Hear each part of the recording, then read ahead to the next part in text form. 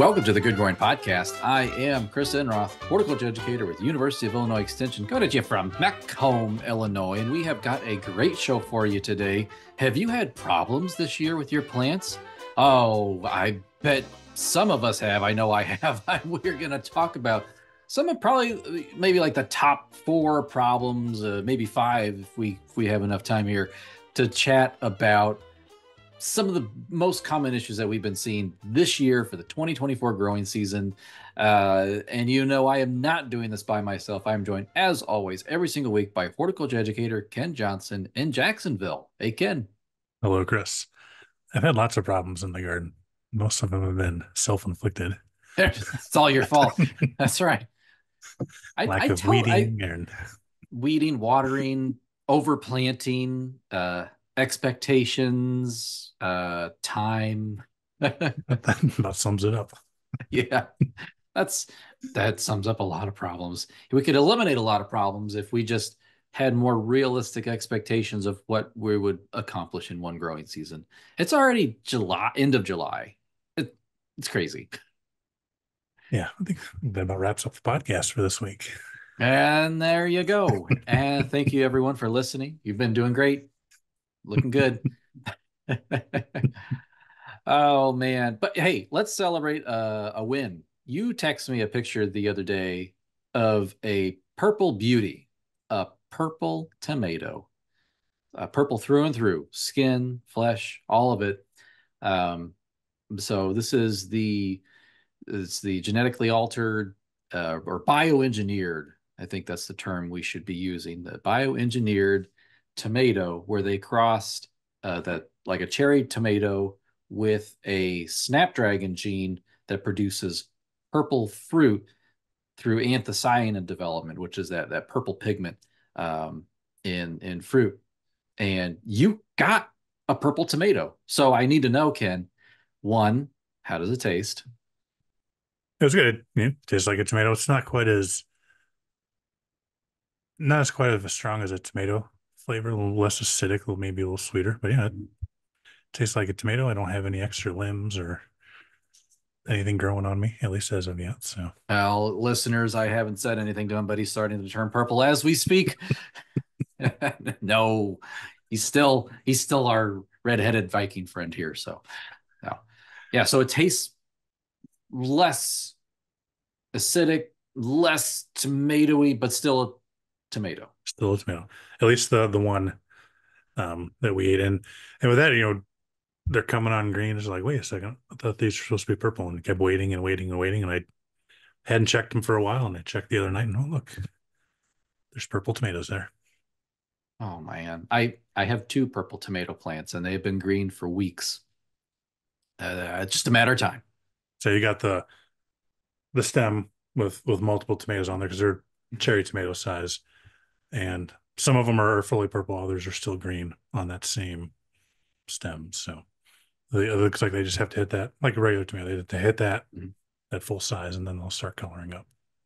Interesting. Well, I'm excited to try it. Excited to see how it goes, and I guess these do come true from seed the following year, so you can potentially save seed.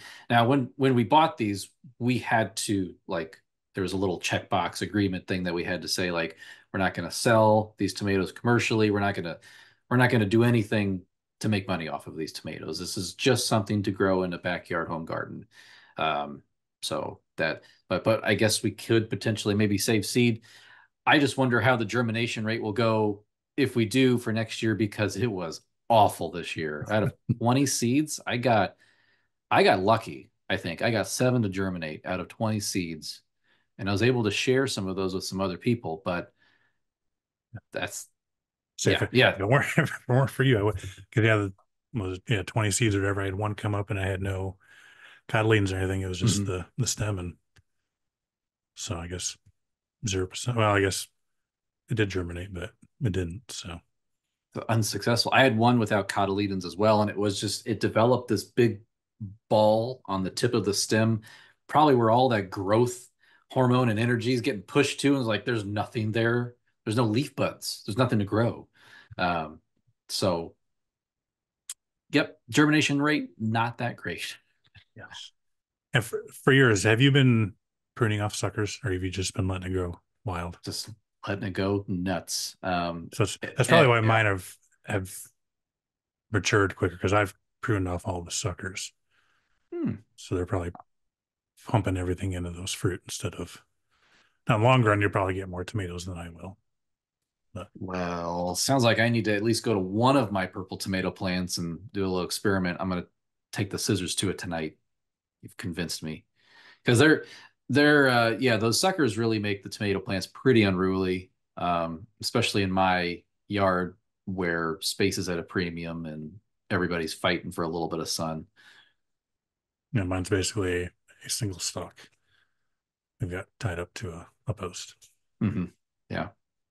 I really, so I've adopted Ken's staking post technique where essentially you take like a 2x4, right, Ken? You just rip it in half. I cut like a little, I don't know, spear tip in it with the miter saw also, and you get like an 8 foot, pretty sturdy stake for your tomatoes. So I did that this year too. I love that technique. I'm not growing 50 tomatoes. I'm growing maybe a dozen at the most. So it works. I think in that scale, it works pretty well. Yeah, we've had some on the ground now for 2, 3 years now. No, we had a couple that really started warping that we've taken out. They're almost like a C by the time they got done, but a lot of them have stayed relatively straight. And we did have, I can't remember if we got 10-foot boards or 12 foot, but we didn't need a step ladder to pound them into the ground Yeah. because I could not reach even on my tiptoes Hmm. with the to get the sledgehammer on top. Yep. Same here. Had to get the ladder and the hammer out and get those pounded in the ground. And hopefully it lasts a long time. These aren't treated with anything. This is just cheap old pine board, nothing special. So yeah, if I get 2 seasons out of it, I'd be thrilled. So I think we did use pressure treated, so it should Mhm. last several years, hopefully. Yeah. Okay. Well, well, maybe we'll do a tomato trellising episode. Well, the season will be over before we know it, but eventually For next year. talk. So many topics that we can think of. Speaking of topics at hand, we're going to chat about some of the issues that we have been seeing, namely the summer, things that folks maybe email or call the extension office that they're seeing. And these would be multiple phone calls that we've been getting, multiple conversations that we've been having with people. So it's not like an isolated incident necessarily. This is occurring throughout Illinois throughout this growing season. So Ken, this conversation started with the first thing here last year, when you came to visit me here in Macomb. And in Macomb at our extension office, we have a sea of purple coneflowers. And every once in a while, they get this thing, which I had always told our master gardeners, oh, that's aster yellows. But Ken came and he said, no, it's not.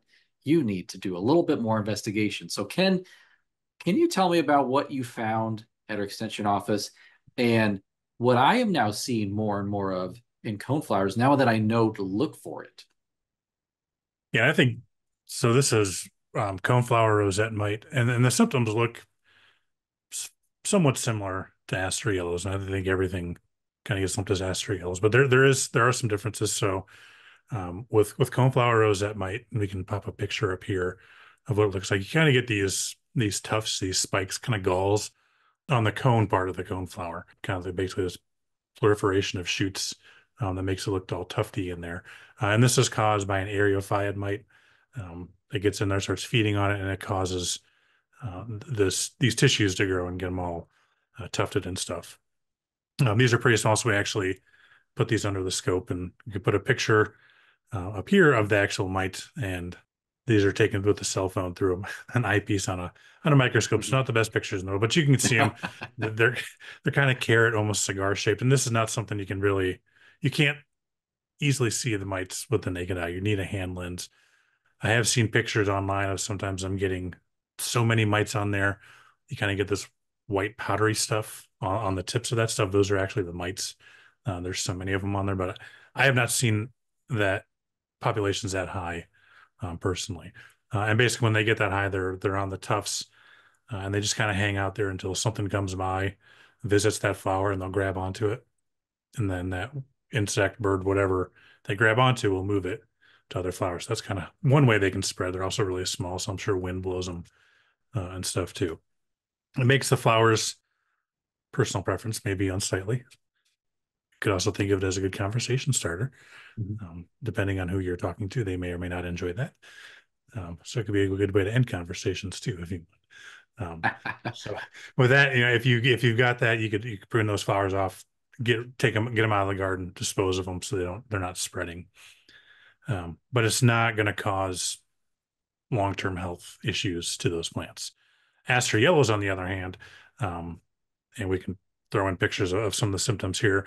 You get the flower petals turn green. Sometimes you'll get like shoots coming off the flowers of smaller flowers and stuff too.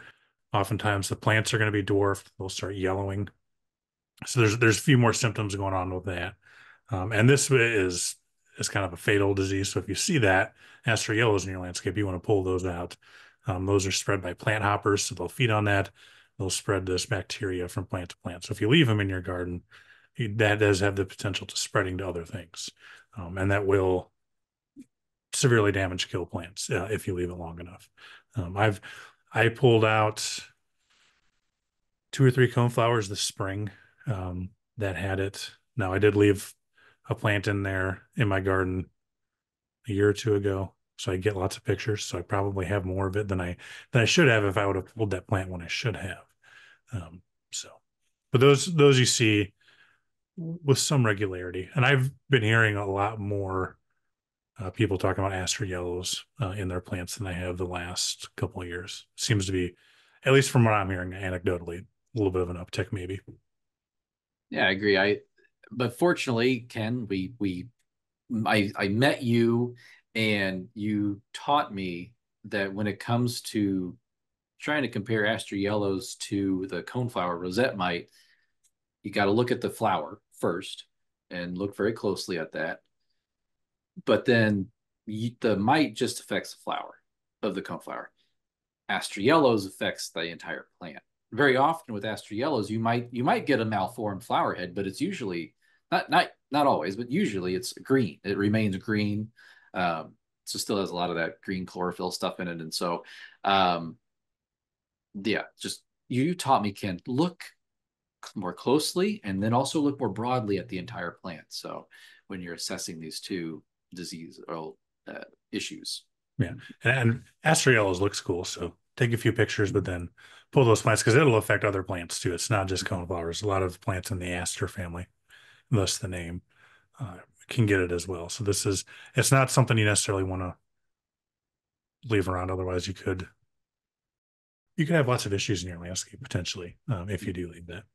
It's a lot of plants in the aster family. Rogue it out. Yeah, and don't just let it sit out. I would probably bag that up. Um, so if there are any plant hoppers on the plant, you're bagging them, or there's not sitting there for a day or two where they could potentially feed on it as well. Yeah. And I think our next one, which I haven't seen, but we've gotten some questions about it. I don't know if people have it or not, or they're just hearing about it. Is oak wilt. This has been one we've been heard about and been warning about for several years now. But I'm very fortunate that I have a network of arborists all around me that know what to look for when it comes to oak wilt. And unfortunately, it seems to be pretty common in sort of McDonough County where I'm located. I've seen it also in Adams County and kind of throughout the western part of the state.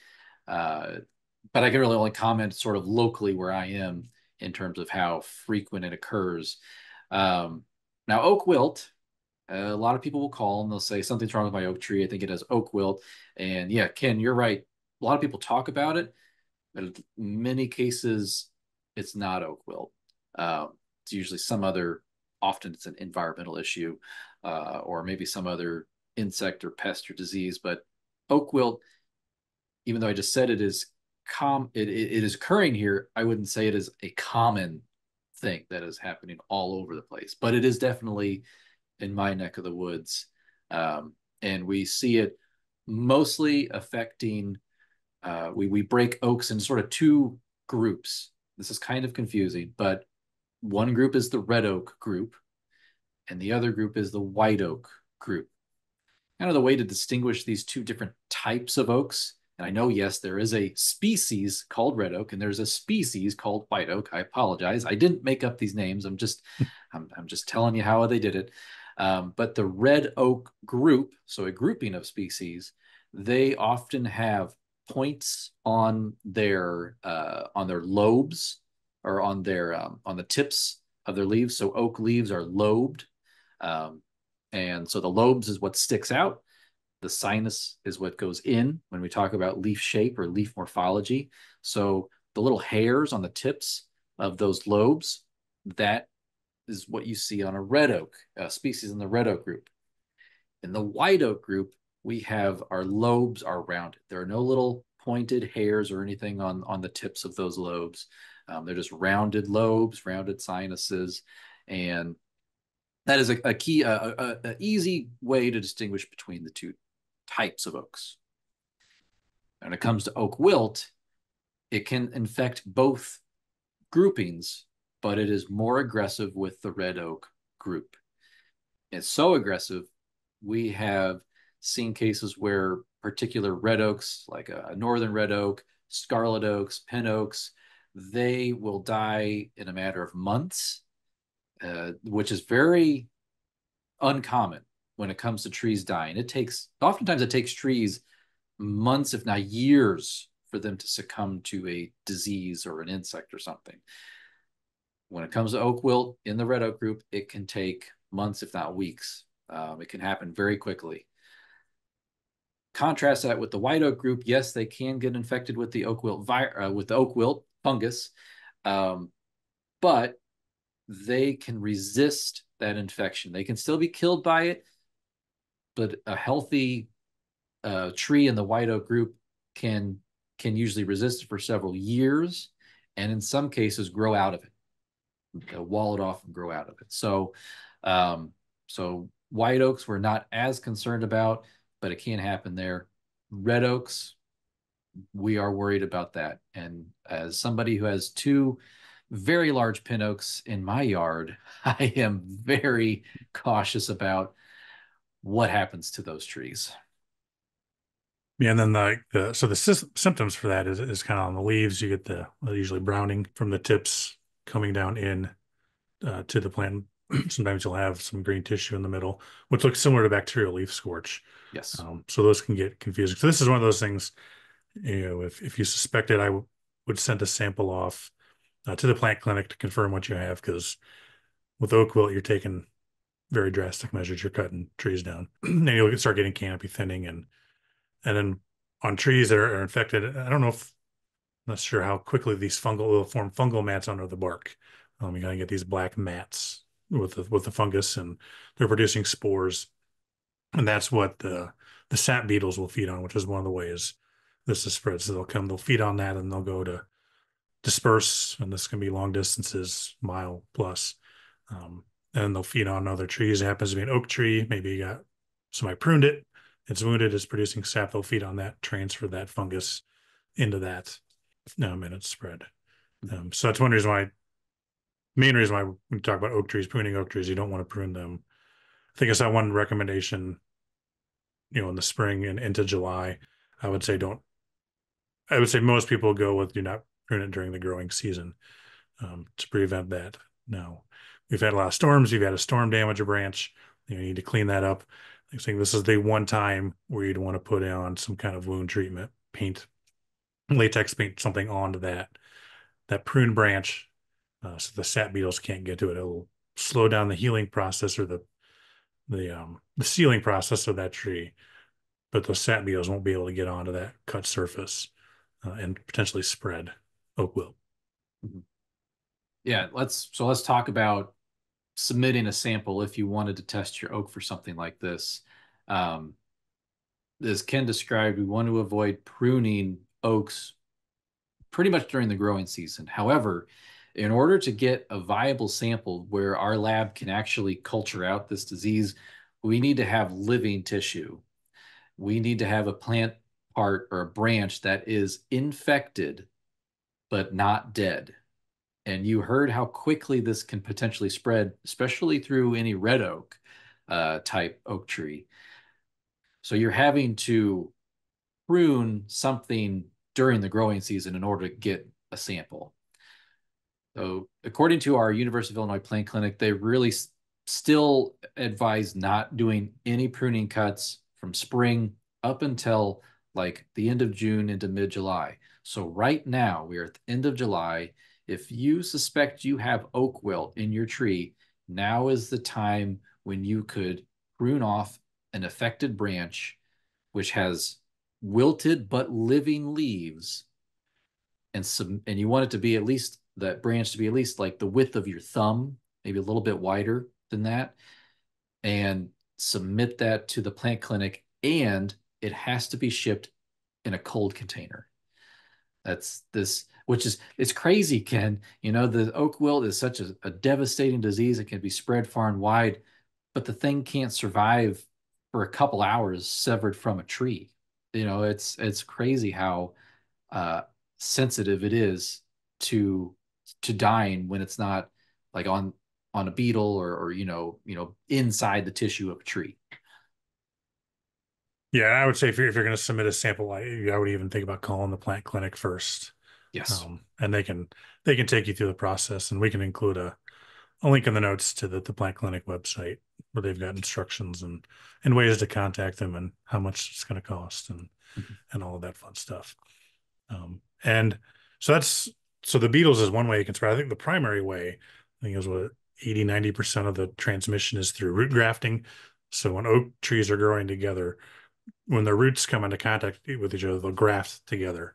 So you kind of almost have this just giant root system shared by multiple trees. So if one tree gets that oak wilt, it's going to go down in the root system and work its way through all those other trees that are attached to it. So Yeah. when it comes to management, if you do have it, you're cutting trees down, destroying that wood so those fungal mats don't develop.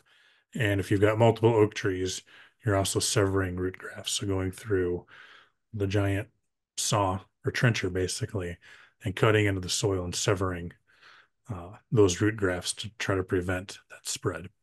Mhm. And the trees, as they die, the oak trees, they are they sacrifice that last bit of energy, that maybe they could have pushed into new growth. They take that those energy, that sugars, carbohydrates, all that, and they push it into those root grafts to the surrounding trees. A lot of times, if it's their progeny, like their seedlings, that there's like a priority there of shifting that energy into that's their offspring, their genetics. So um, that just hastens the spread of oak wilt. It just speeds it up and pushes it outward. And that's what a lot of my conversations have been with arborists and homeowners this past year. Like, all right, so we we have a red oak, specifically in this one situation was a northern red oak surrounded by other northern red oaks. And then, it's right behind, there's woods right behind there full of oak trees, lots of other high value oak trees in this residential area. And so talking about timing of cutting down the tree and trenching and doing all of those processes, and not only just one trench to cut off the infected oak, red oak, kind of the, ground zero, patient zero right there. Um, Concentric rings of trenching to then separate other oaks from each other, because we kind of have to assume a little bit that those right adjacent to that first one that's infected, those potentially could already be infected as well. So if you have high value trees, you can do a lot of destructive trenching to tree roots in an effort to save those trees. Um, it is expensive. It's a lot of work. Oak trees, they'll respond also with canopy loss when they lose massive amounts of roots. And so it's a stress onto the tree itself, but we're trying to prevent that tree from dying from oak wilt. Yeah, I think there is one fungicide you can use. I think it's an injection, Mm-hmm. but it's a preventative. It's not a curative. So once your tree's got it, you're done. But you could again, it's I don't think it's necessarily all that commonly done because it's not necessarily cheap. So this again, you're going to be getting into your high value specimen trees, things like that. Was it propiconazole? It is. Would be what you could potentially treat trees with to try to prevent them from becoming infected. But yeah, again, if they've got it, just cut it down. Yeah. There's nothing you can do, especially with red oaks, um, to save them.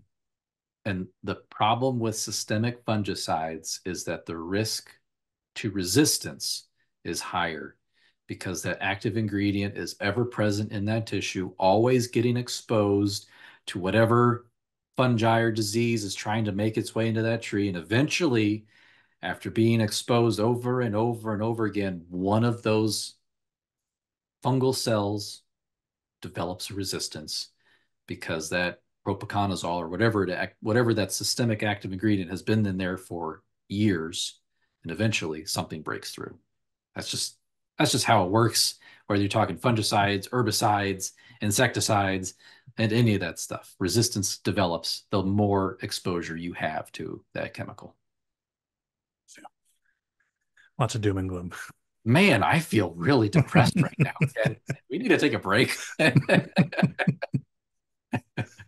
Ooh, this is our job, though. We deliver a lot of bad news about Yes. people's plants and trees and stuff. So I guess we're used to it. Yeah, I've ruined many a days with Mhm. my answers. It's like, how much does it cost to cut down a tree? Are you kidding me? That much? Yeah, it's expensive. Sorry.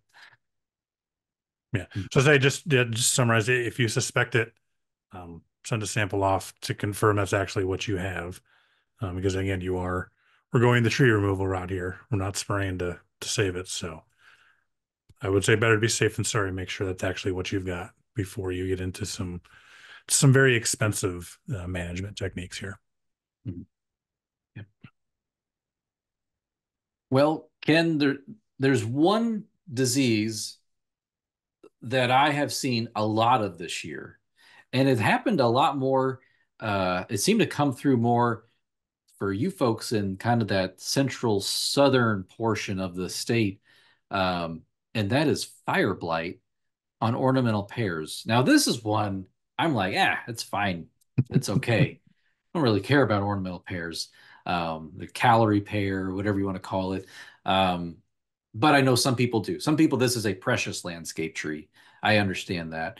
Um, but I also recognize the fact that this is also a species that is invading our natural wood forests and woodland areas. So, ah, you know, take the good with the bad, I guess, but I'm not too worried when a pear tree gets infected with fire blight. Have you been seeing a lot of fire blight in your neck of the woods? Yeah, this is the feel good part of the podcast. Um, Yeah, let's kill those plants. yeah, I've seen some. So my neighbors have some um, calorie pear. It's had fire blight in it for several years, but yeah, it's got quite a bit canopy thinning and all the strikes, the black shoots with the typical shepherd's Shepherd. crook there, Mhm. the tip curling over. Kind of looks like it got hit by lightning or somebody burned it, thus fire blight. So yeah, seeing that, yeah, off and on, not only in calorie pear but apples and crab apples, you can see it in there depending on the resistance those may have to that. So, and that's one, with calorie pear, personally, that would be if you want to save the tree, prune it out. You typically want to go 8 inches, maybe a foot past where you can see symptoms. So typically on those branches, you'll see that discolored canker, kind of a sunken area. You want to go 8, 12 inches below that to make your cut, because more than likely you're going to have some of that bacteria in that branch that's not going to be symptomatic yet. So making sure you're cutting into clean wood. Ideally, you'd be doing this when it's dry or do it in the dormant season, so you're not risking spreading this pathogen. Sanitizing pruners, ideally in between cuts. the recommendations are like 10% bleach solution. That's pretty rough on metal, cause a lot of pitting and stuff. So you can look at alcohol or like sanitizing wipes. If you have some left over from COVID, you could use those to wipe off pruners, stuff and sanitize them. On, our what I would say more desirable plants, apples and things like that, you're getting into a spray routine. There's some antibiotics and stuff. I don't know if those are available without a There's license, but you there's got to be one. careful with those because again, you can develop resistance to those. Mhm. There's copper sprays, but really in a home landscape, you're better off looking for plants that are resistant to fire blight, instead of planting a susceptible cultivar of apple or something like that. Just not going to eliminate the risk, but you're going to reduce that risk quite a bit right off the bat. Mhm. Yeah, there. If that damage makes it all the way to the main trunk of your tree, also just cut it down. There's really not much you can do from there.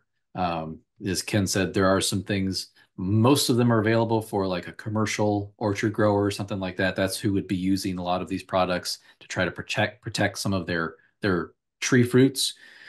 There's one brand, I believe, where you can buy streptomycin, the antibiotic, which, as Ken said, and I think as most people know, antibiotic resistance is a real thing in humans, livestock, and plants. So use with caution. Just be aware of that. Yeah, and I don't know if we've got streptomycin resistance in Illinois, but other states do have it. So that's when you Not to name names, Michigan, but yes, they do. yeah, so that's when if you do use it, make sure you're reading that label and do not use more than you need to or more often than you need to because we don't want to get resistance here because that just makes it that much more difficult to grow and manage. Yeah.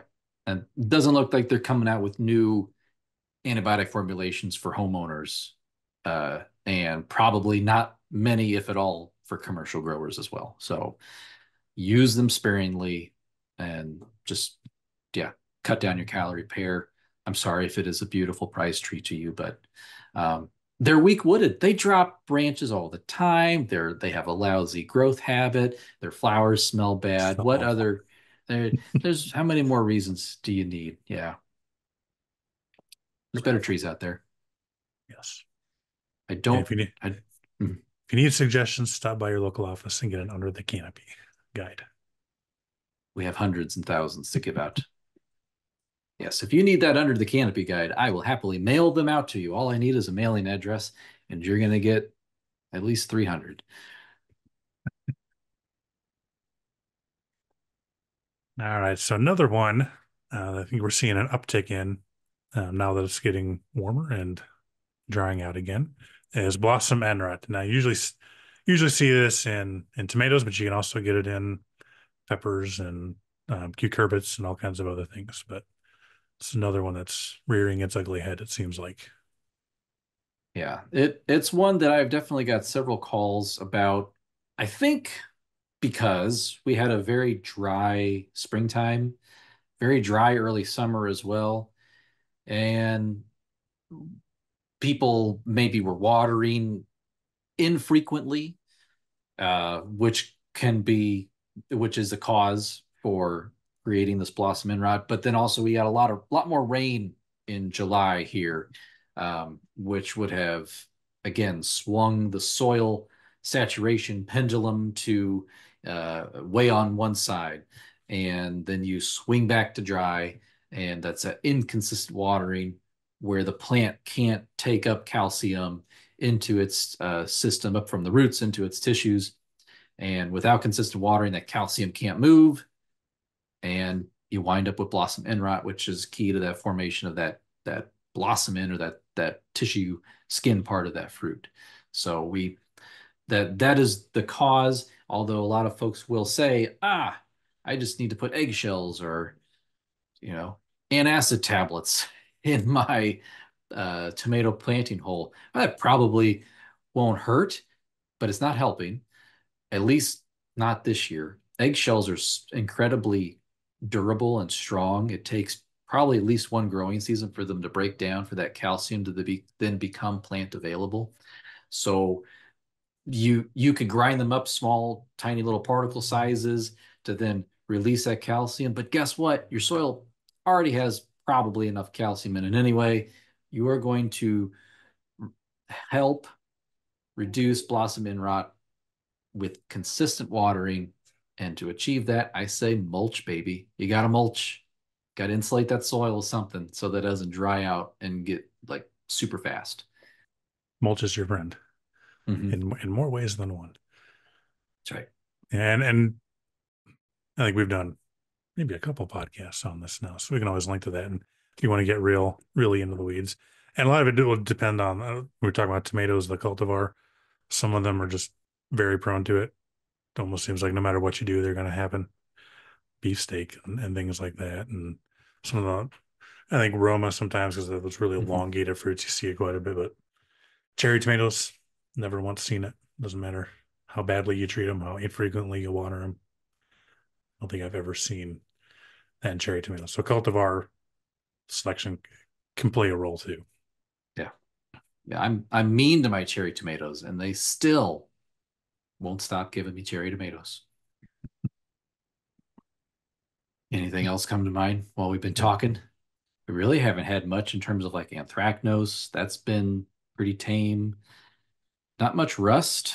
Not many rust calls. Nothing really about peach leaf curl. Not like none of the usuals that I normally get. Japanese beetle has even been pretty quiet this year in terms of questions.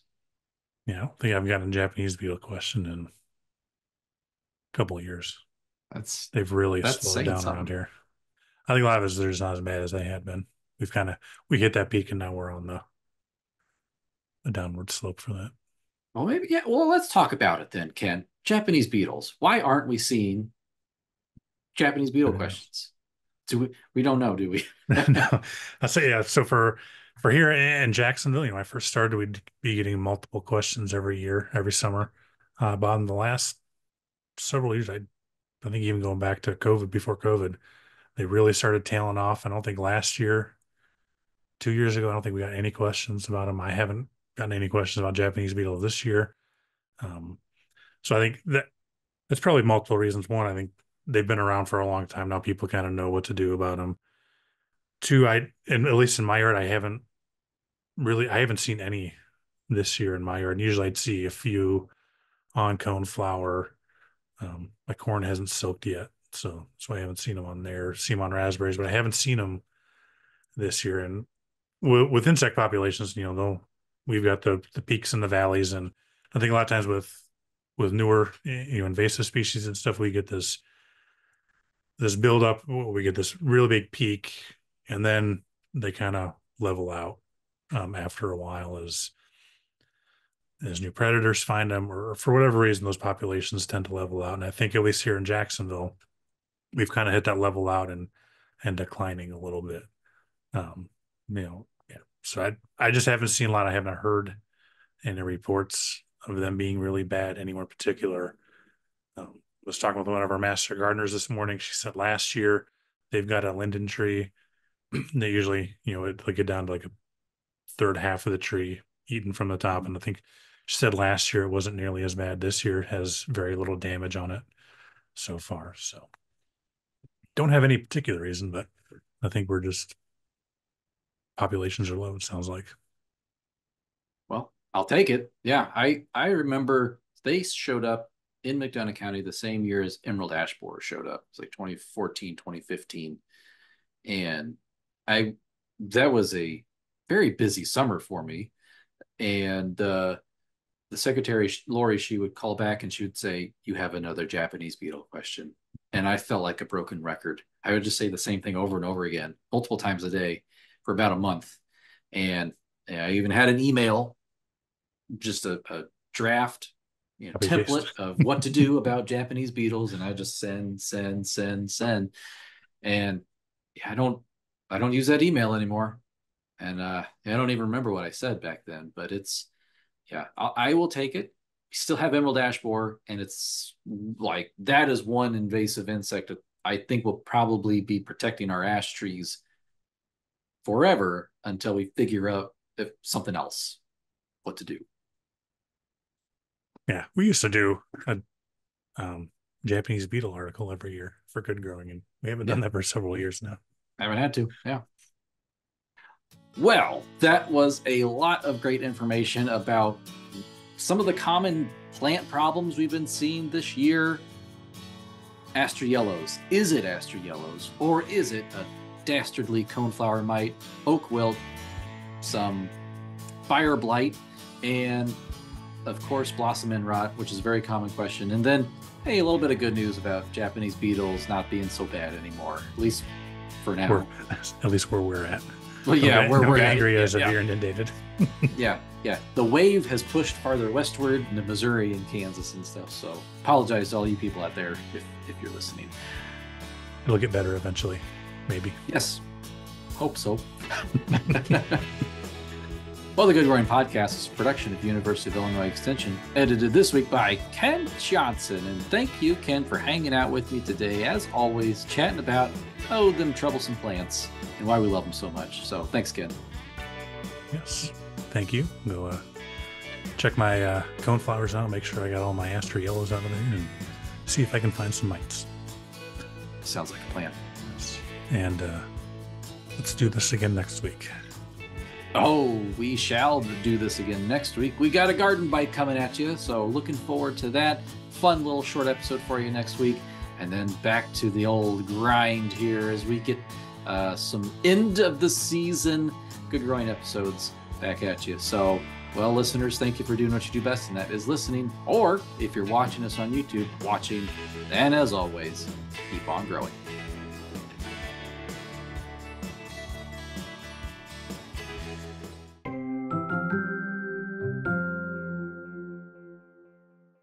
Take a drink of my tiny cup of water. Go to the dentist. Gotta last me all afternoon. These are the same cups that they make you like spit into.